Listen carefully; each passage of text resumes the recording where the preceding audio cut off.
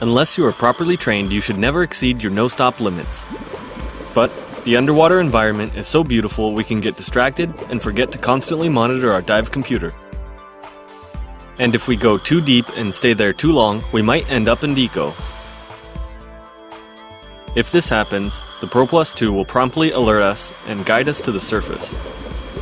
Upon entering decompression mode, the audible alarm will sound and the red LED warning light will flash for 10 seconds or until acknowledged by holding the advance button.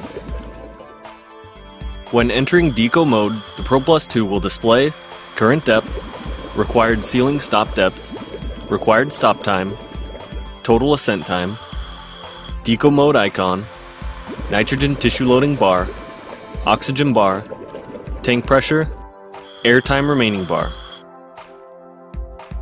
Also, notice the up arrow and deco bar flashing, prompting you to ascend to the required sealing depth. The total ascent time is the estimated time required to reach the surface. It includes stop times required at all ceilings and vertical ascent times calculated for the proper depths. To fulfill your decompression obligation, you should make a safe, controlled ascent to a depth slightly deeper than the required ceiling stop depth and stay there for the required stop time indicated. Since the Pro Plus 2 is continuously updating its decompression model, it might happen that while ascending, the required ceiling stop depth and the required stop time might change. In fact, it just happened. My ceiling depth changed from 40 feet to 30 feet, and the stop time increased from 8 minutes to 10 minutes. Once you get to within 10 feet of and below the required ceiling stop depth, the Pro Plus 2 displays two solid arrows, a reminder to stop and hold your position. While in deco mode, the Pro Plus 2 has 4 main displays. To review them, just press the advance button. Alternate displays will revert to the main display after 3 seconds. Let's look at the main display 1. This display includes current depth, required ceiling stop depth and time, total ascent time, deco mode icon, both deco arrows and the deco bar, tank pressure, plus the applicable bar graphs. Let's look at the main display 2. Press the advance button. This display includes current depth, maximum depth, elapsed dive time, total ascent time, both arrows and deco bar, tank pressure, and the applicable bar graphs. Let's look at the main display 3.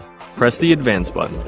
This display includes current depth, temperature, time of day, total ascent time, both arrows and deco bar, tank pressure, and the applicable bar graphs. Press advance again to go back to main display 1. I have 22 minutes left of deco. Hopefully some nice fish will come by. If you accidentally ascend to a depth shallower than the required decompression ceiling stop depth, the Pro Plus 2 will enter a conditional violation mode. The down arrow, deco bar, and total ascent time will flash until you descend below the required stop depth. Also, this screen includes the current depth, tank pressure, and applicable bar graphs.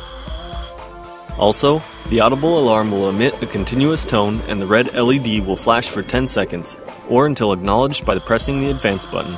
You must descend below the required decompression ceiling before 5 minutes have elapsed. Once you've satisfied your deco obligations, the tissue loading bar graph will recede into the green and the Pro Plus 2 will revert to the no decompression dive mode. Deco is over, now we can safely ascend to the surface. Press next at the bottom of the screen.